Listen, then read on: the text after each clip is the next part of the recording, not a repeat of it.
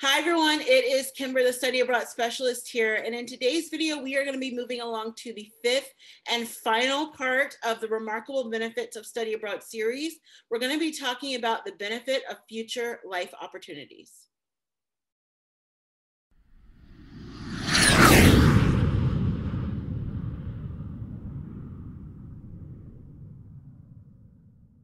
So if you haven't had a chance to check out any other videos in this series, or if you're just finding us, I put together this series on the remarkable benefits of study abroad based on mainly the questions that I get all the time from the students that I advise, from parents, just from people who are interested in learning more about study abroad. They really want to dive deeper into what those benefits are. And of course, there are more than 5 benefits, but the ones that I put together in this series really kind of cover the main ones that were definitely important to me when I was a study abroad student. And I know that keep coming up when I talk to students once they finish their study abroad program. So in thinking about this series, definitely spend some time catching up on the videos, and please share these videos with other people that you know who are planning to study abroad soon. So the first benefit of future life opportunities that we're going to talk about is the opportunity to take advantage of any time that you get to study abroad. So in thinking about the opportunities to study abroad, as I've said, I don't think people even realize that even little kids that are like, I don't know, 3rd, 4th, 5th, 6th, it doesn't matter. They have an opportunity to study abroad. Now, obviously, it's a little bit more limited and they have lots of supervision because they're kids. But, there's no sort of limit to when you can study abroad. And I'm definitely going to cover that in future videos, sort of the alternatives, because I know that there's a lot of people who are older, who may be working professionals. There's a lot of great opportunities now for them to do it.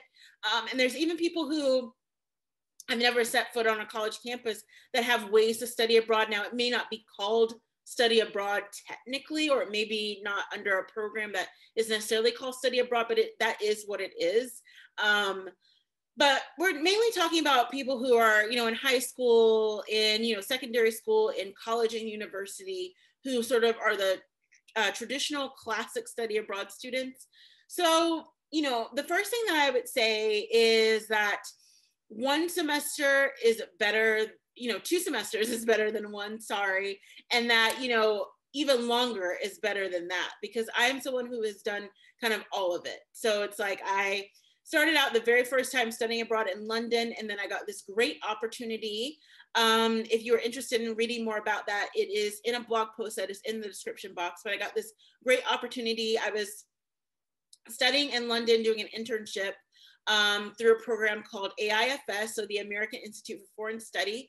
And I got approached by them they were like, we have more space on our Florence program. And in your application, you talked about how you really wanted to maybe spend some more time in Europe. And so, got this great opportunity to spend the next semester in Florence. And it was not a part of my path. I mean, I said maybe I wanted to go there and spend a little bit of time there, but I didn't imagine I'd be, sort of spending a semester there. But it was a great opportunity, maybe not the best fit for me. I'm always very upfront about that, I am definitely a UK girl all the way, love London. I feel like it is definitely my second home. Whereas with Florence, it was definitely much more of a steeper learning curve for me in terms of getting acclimated to the culture, the Italian culture, great people, great time overall, but it wasn't necessarily the best fit for me. And then going back to the UK and spending nearly 6 years there, going to grad school twice there, working, interning, volunteering, getting involved with a lot of different things. And so anytime that you have the opportunity to study abroad, or even if it's not necessarily to study, if you're going to be volunteering, if you're going to be doing whatever outside of just basic travel, I mean, yeah, it's great to just travel abroad. We all love that. And hopefully, we're in 2021 right now. So hopefully we can all get back to doing a lot of that soon. But I think that just thinking about the ways of, if you can maximize your time abroad and your experience abroad, it's only going to help you in the future, because it's something that, you know, people always want to hear about when you're doing interviews. It's something that is a great conversation starter, even if you're just at a party and people want to, you know, tell me something interesting about yourself. Well, you know, I spent a semester or two in Bali. Oh, wow. Like, you know, people are going to be so impressed by you. You could be like me and you actually end up creating a company that is tailored to supporting and building a community for study abroad students every semester. So you don't know where this is going to take you. So I really recommend that, you know, if you have an opportunity, even if, you know, for some reason it is just during your junior year, maybe that's your junior year in college, undergrad, and then you end up getting to go back again in grad school, or maybe even as an adult you get an opportunity to maybe do an international immersion program. There's so many different things. You can still consider that study abroad because you're learning something, you're in a different country, you're in a different culture. So definitely, you know, feel like this is setting you up for great future, you know, benefits and opportunities that can only help you succeed even further. So for number two, I want to talk a little bit more about the competitive edge, you know, that study abroad is going to give you in your career. And as we go along in further videos, I'm definitely going to probably create another series. I love series. If you've been on this channel anytime, you kind of known that. But I think that they're very helpful because we're able to sort of tackle different pieces. And so with the sort of competitive edge to your career, it's going to be something important. We sort of touched on it in the question before where, you know, it's definitely something that stands out for people, you know, in thinking about applying for jobs. You'd be surprised, like overall, and this is a statistic from 2018 now, based on where we are right now, it's probably even lower than that, obviously. But only in total, about 20 to 25% of students worldwide study abroad while they're in school. And, you know, that's pretty believable. I mean, if you think about it, it's probably like maybe out of the 20 to 25%, maybe 15 to maybe 18, maybe even 20% of them are maybe students that are not from the US. And then you have the rest of us, because we know that overall Americans tend to be behind the curve when it comes to sort of doing things internationally and traveling internationally compared to other people. But you're still in a really exclusive club of people who, you know, even if you know, come from a family where everyone has studied abroad, you're still in a really small exclusive club. So it's kind of cool to think about the fact that, you know, even though there are millions of kids that do it every year, the sort of total compared to people who are actively, you know, a high school student, a secondary student, a college student, and grad student, you're still in a really small minority of people.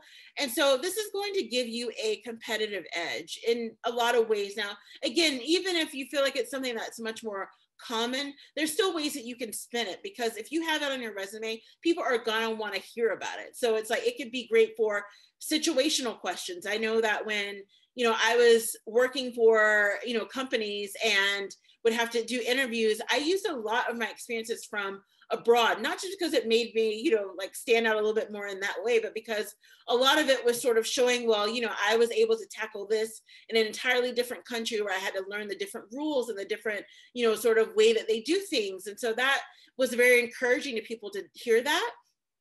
And so I definitely think that no matter what your sort of area of study is or what area you feel like you want to go in professionally, that you can use and set up yourself really well to sort of think about your study abroad experience, your study abroad time away, to factor it in and give yourself that edge that is only going to get steeper. I mean, as we sort of continue to move into this sort of globalized world, and yes, I know a lot of people, myself included, have some not best opinions about that, but it really is sort of a world where, you know, there's so much information moving fast. People are so connected in so many different ways. There's so many new opportunities for people no matter where they are, and especially now coming out of 2020 and in 2021, where, you know, a lot of people now are just working online. A lot of that is here to stay. And so you may have an opportunity to find a job that is in a brand new country, a brand new experience. And if you are someone who has traveled abroad and done that, that could give you a leg up over someone who has not experienced a foreign culture before. And so you definitely want to consider that so that you can set yourself up to have the best opportunities in the future and move ahead and be great at whatever you plan to do. And so for the last point, I just want to point out that you are now a student study abroad ambassador.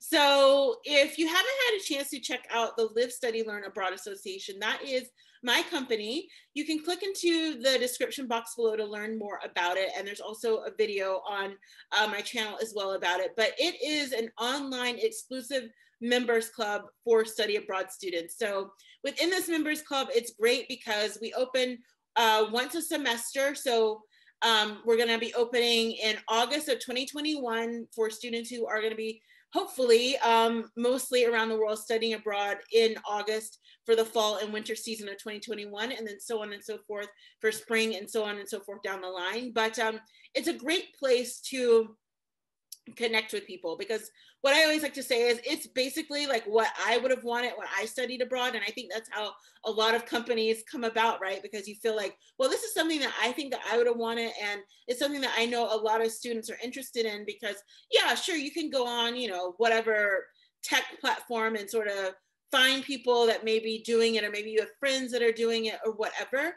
But I feel like the community that we have been able to create at Live, Study, Learn is great, because you get a chance to connect with students from all around the world who are also studying abroad during the same time as you. So you may get lucky and maybe you have, you know, 10 people who are in the platform who are also studying in Germany. Maybe you can connect with them, you know, and meet up and do different things. Or even if you have someone who they came here to study in the US during the fall, but then you're over in India studying in the fall, but you're all experiencing the same thing. And so you want a place where you can sort of collaborate, sometimes commiserate, but also learn and get the support that you need. That is why I am there. That is why, you know, all of us that contribute to my online community are there for you. And so definitely check that out and learn how you can join.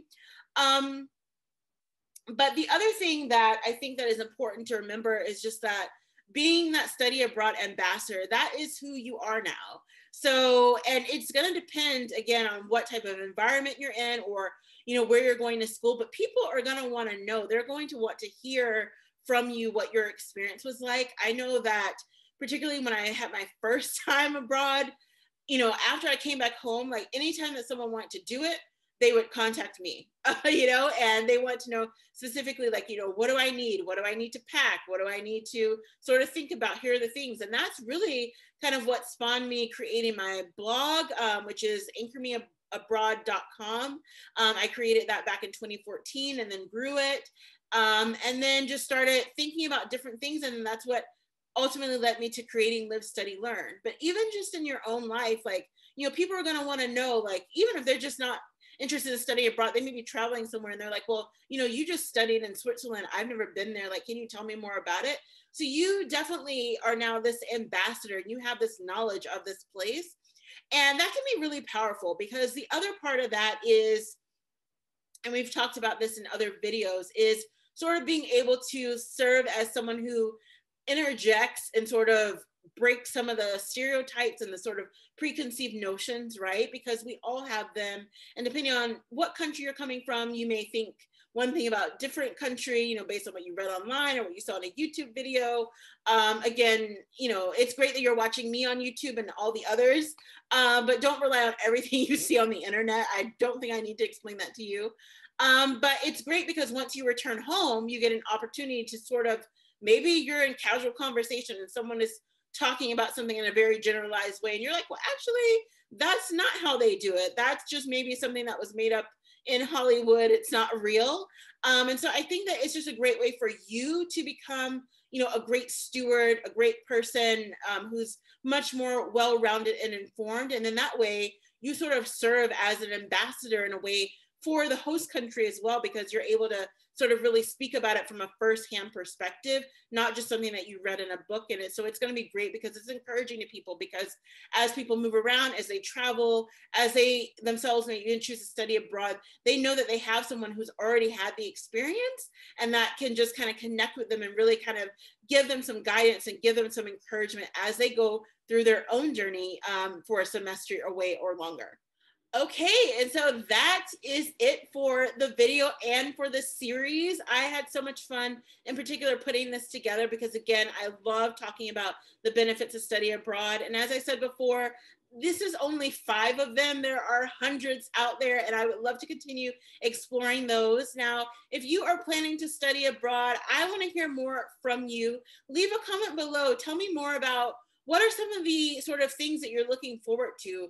What are some of your goals when you plan to study abroad? And also, when are you planning to study abroad? I know obviously right now it is May 2021. So depending on where you are, that may not be a reality for you until maybe in the fall. But what are your plans for the end of 2021, 2022 and beyond? Leave a comment below and tell me. Also to go ahead and like this video and share this video with someone else that you know who's interested in studying abroad. Thank you so much for sticking with this series. I hope that you can catch up on the rest of the videos. And I will see you next Friday for a brand new video on something entirely different. I look forward to seeing you very soon.